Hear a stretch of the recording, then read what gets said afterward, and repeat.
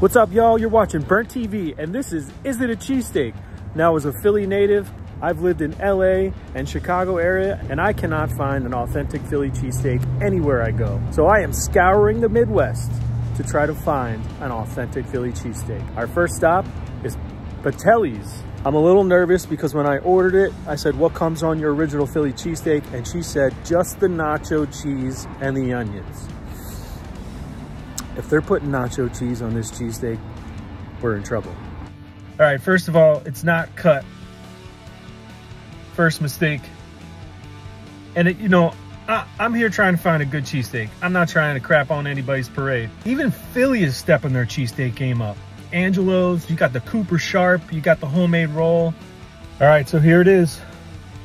They got chopsteak.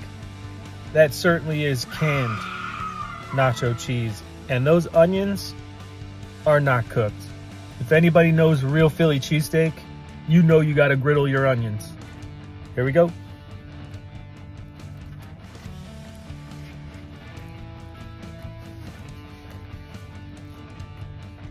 This, John, is not a Philly cheesesteak. When it comes to cheesesteaks and sandwiches in general, you gotta pay attention to the small details.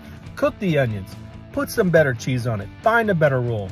On a cheesesteak scale from 1 to 10, this is a 1.5 out of 10. Thanks for watching Burnt TV. I'm Chef Wes Lieberher. See you on the next one.